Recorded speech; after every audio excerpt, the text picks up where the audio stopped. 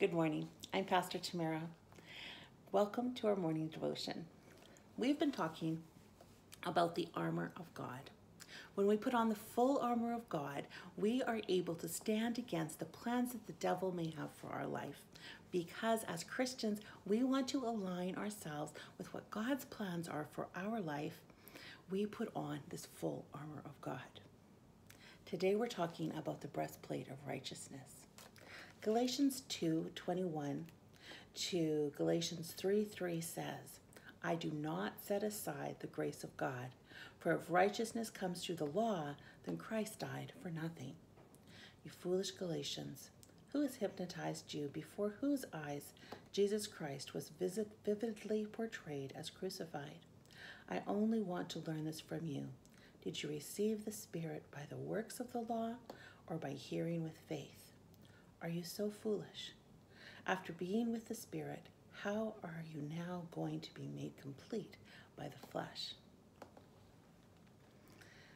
Our righteousness does not come through the law. It does not come through what we do that is right or wrong. Our righteousness comes simply through the fact that Jesus Christ died on the cross for you and for me.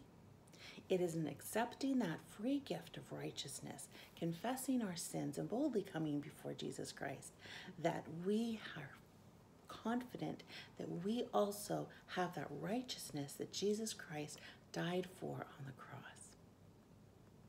He was the only one who was able to go perfectly to the cross and to pay the price for our sins, to become righteousness. We join him in that. We join him and we can lay claim to that righteousness.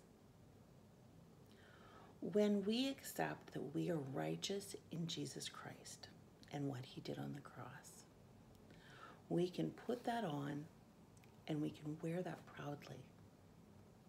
And we can wear that in a way that the devil, when he comes at us and says untrue things to us about who we are in Christ, that we are not worthy, that we're not worth it, that we screwed up, that nobody would ever want you, God would never want you, what you've done is too wrong, too bad. God couldn't possibly love someone like you. That's a bunch of trash. And that's the devil talking to your heart, and it's not true. God loves you, and he sees you as worthy, as perfect, as beautiful, because that is how he sees his son. When we put on the breastplate of righteousness, God sees us in the same way that he sees his son. And when he sees his son, he sees him as most beloved, worthy, beautiful. That's how he sees you. Putting on the breastplate of righteousness every day for us is simply accepting that Jesus Christ gave us this beautiful gift.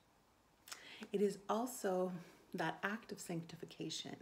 And sanctification is simply making those decisions to do those things each day that bring us closer to God. It isn't basing our faith on works. Works will never get you to righteousness. Works will never get you to heaven.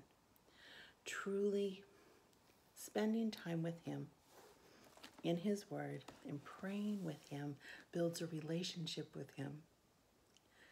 It's a place where you start to see that what the Bible says about you is true.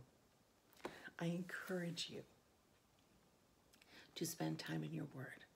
Get to know God. Get to have a real life-giving experience of knowing him and knowing that his righteousness, your righteousness, was bought at a great price. Thank you for joining us today. So much more I could say about this. I have so much on my heart about it. Maybe in the future I will get to. But for now, know that you are very loved. You're very seen by a God who sees you as he sees his son. I pray that you have a wonderful day today. God bless you.